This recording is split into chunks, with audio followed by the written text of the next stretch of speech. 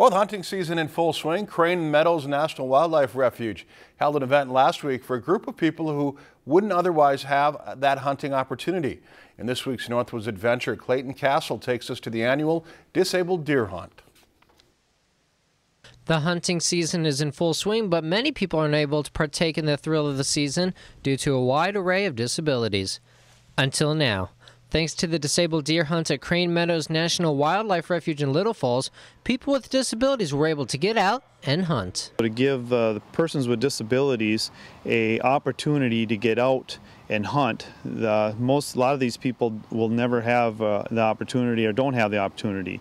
So we will provide them a mentor and a place, the blind, to hunt as well. The new 6x8 foot blinds were built by a number of volunteers and provide a perfect setting for the hunters. Every hunter is in a new disabled deer blind, 6x8 disabled deer blind that were built by several volunteers, and over 700 hours of volunteer time was put into these blinds.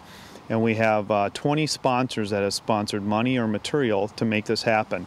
So each hunter is very comfortable and can hunt in any type of weather with any disability in our blinds. Dennis Sauer, an avid deer hunter himself, participated in both days of the event and says that the disabled deer hunts came at a perfect time. I'm a deer hunter, but the earlier season is a little better for me with my disability, so, with being warmer, so I thought I'd try it out once this year, and it seems to be working out okay. I mean, I got a little action yesterday. The event, Dennis says, is also a good way to open the doors and involve those with disabilities in the sport of hunting. I just think it opens a lot of opportunities to get out, and for people with disabilities to get out and try different things and maybe find a new hobby. This is the 6th year of the disabled deer hunt at Crane Meadows National Wildlife Refuge.